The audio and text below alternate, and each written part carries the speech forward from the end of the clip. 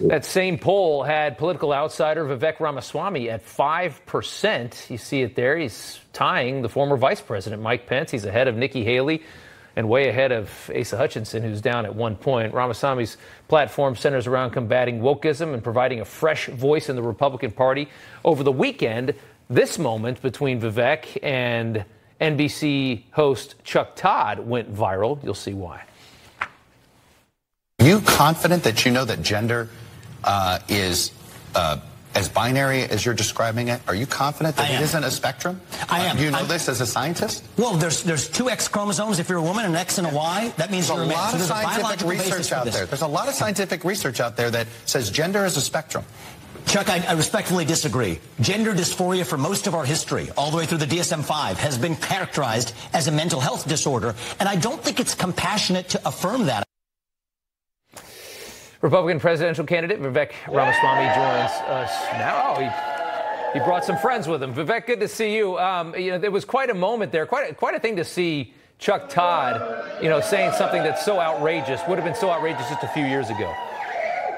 Yes. So, look, I think that Chuck Todd is emblematic of actually the modern view of the left, that there is no objective truth. But if you think about this, the sex of the person you're attracted to, they said for the longest time, is hardwired on the day you're born. Yet now they say your own gender is completely fluid over the course of your life.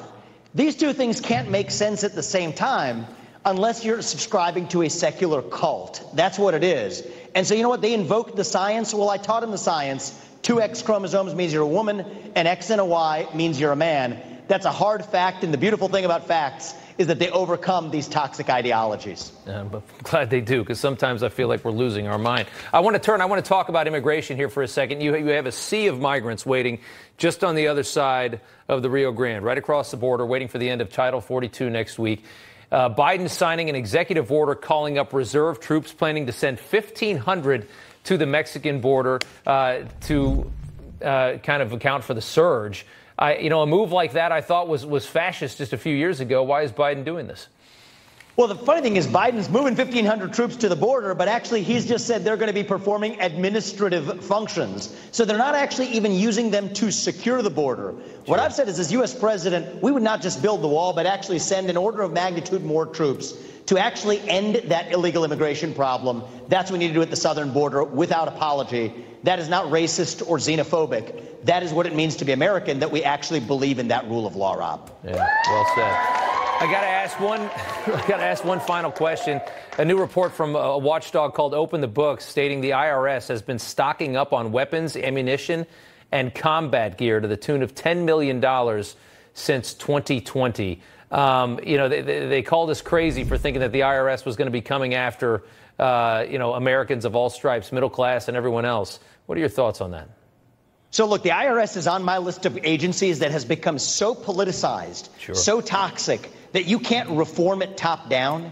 You actually have to shut it down and build something new to take its place from scratch. And I think this is just another example of an arm of the administrative state that has reached far too far.